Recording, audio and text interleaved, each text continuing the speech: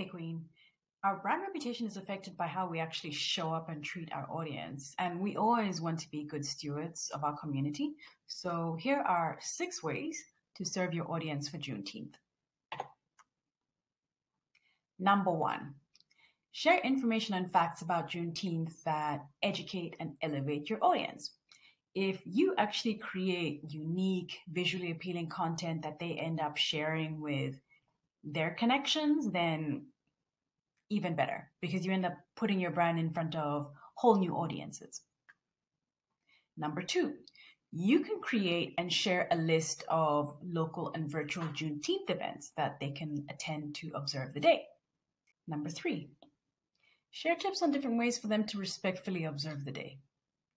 Number 4, curate content for them and create playlists, movie lists, book lists. Number 5, you can share recipe and meal ideas.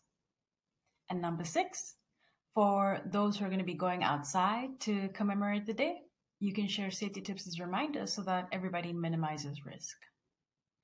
And here's a bonus tip.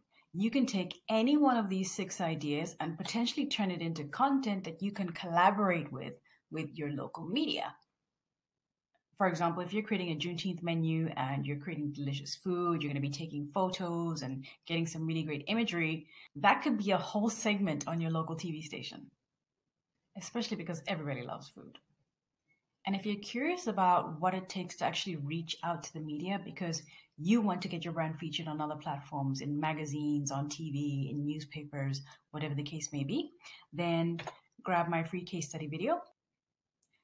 It walks you through how to get publicity without breaking the bank. All you have to do is enter your best email address and you'll get instant access to it.